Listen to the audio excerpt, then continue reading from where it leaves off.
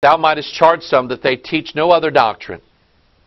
Neither give heed to fables and endless genealogies which minister questions rather than godly edifying which is in faith, so do. The Apostle Paul said, if they teach fables, it's not the real God. Stop and think about this for a minute. Okay? Here I'm going to try to teach the truth of the ages. Jesus Christ, the way, the truth, and the life. And I'm going to do it by way of something that's not true. Do you see the clash here? Do you see the opposites? Oh, well, the new paradigm is to fuse the opposites. This is not true, but this is true, and we're going to find the real truth, the new truth, by fusing these two together. You see how it works? Okay? Yin and yang, square and compass, as above, so below. Sons of God, daughters of men. They're all fusing together here. Truth and fable. We talked about creation here a while back. Creation, and there's theistic evolution, which is an attempt to make the Bible jam into evolution. It doesn't work. They're separate. They're opposite ideas. Okay? Male and female, Baphomet. And so this Jesus that Tolkien and Lewis, they allegorize about in their books, supposedly, is not the Jesus who is all truth all the time. And somebody asked me, what about the parables? They were true stories. Jesus never said, let's imagine that there was this guy that went to hell. That's not what he said. Jesus said, there was a certain rich man. He didn't make the story up. I think Jesus knew this man, knew who he was. Okay? 2 Timothy chapter 4, preach the word.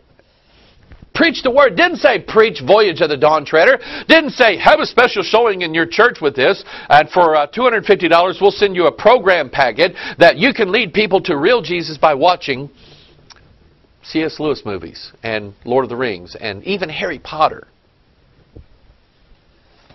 Preach the word. Be instant in season, out of season. Reprove.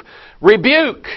Exhort with all longsuffering and doctrine. For the time will come when they will not endure sound doctrine. But after their own lust shall they heap to themselves teachers having itching ears. And shall turn away their ears from the truth and shall be turned into what?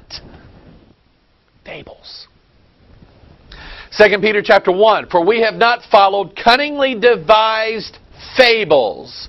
Peter said, when I got saved, I didn't get saved because I heard about a story about Mithras and Bacchus and Apollyon and Osiris and Tammuz.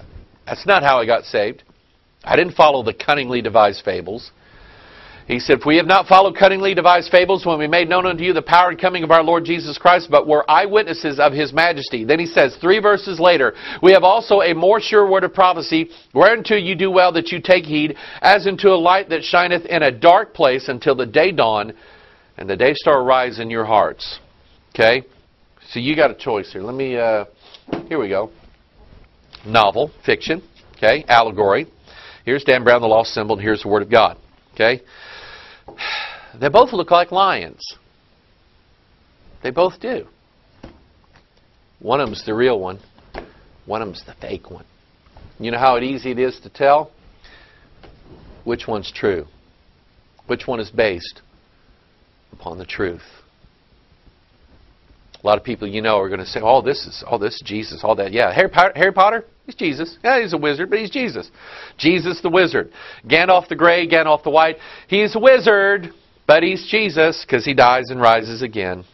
Well, the beast, the lion-faced Hierophant, is down in a pit right now, waiting to initiate mankind to follow after a different kind of roaring lion. Talk about our watchers list. You want to get on our watchers list? You get all of our Watchman video broadcasts, DVDs, anything that you want. We'll send it to you on a monthly basis. All we ask is some kind of donation of any amount to help us out with our cost. We have some books here. I've kind of been talking about them here. The King James Code, Scripture Numerics, and Bible Prophecy by divine order. This one comes first and then this one. That's how I wrote them. And we talked about earlier about the Babel conspiracy. There's a video that goes with this. My wife talks about, don't you hate those people? We don't hate anybody. Don't you dislike those people who say, hey, want to go with? Anyway. And then Capital Secrets, the Lincoln Memorial. There's a video that goes with this as well, full color. And again, never charge anything for our material. And if you get our DVDs and you copy them, don't feel bad. Because I just talked to a guy this morning and said he needs more copies because he's trying to copy them. And I said, praise the Lord for it. That's what we want you to do. We never charge anything for it, but somebody has to pay for it. We're still just a small church down here in Jefferson County, Missouri. These people love the Lord, and they're excited about what God's doing. And if you can help us out, we would certainly appreciate it. This is Pastor Mike. I love you. God bless you. We'll see you the next time. Bye-bye.